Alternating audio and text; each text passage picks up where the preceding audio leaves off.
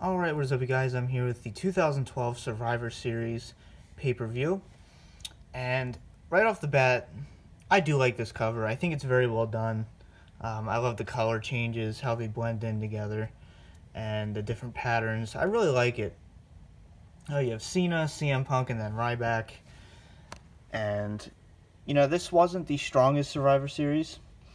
It's really just known for the debut of The Shield, which is a big moment.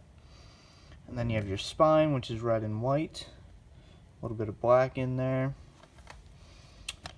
Alright, so we do get a match listing, thankfully. We have Rey Mysterio and Sakara versus the Primetime Players. Cesaro versus R-Truth for the U.S. title. It's still weird seeing it Antonio Cesaro. And then we have Eve versus Caitlyn for the Divas title. Big Show versus Sheamus in their world title rematch. And then we have a triple threat match for the WWE title. CM Punk, John Cena, and Ryback. And then Team Foley versus Team Ziggler. Team Foley was Team Hell No, which was Daniel Bryan and Kane. And then we have Randy Orton, Kofi Kingston, and The Miz versus Dolph Ziggler, Damian Sandow, David Otunga, Del Rio, and Wade Barrett. So you can see your artwork there. So Mick Foley he wasn't actually competing in the match, unfortunately.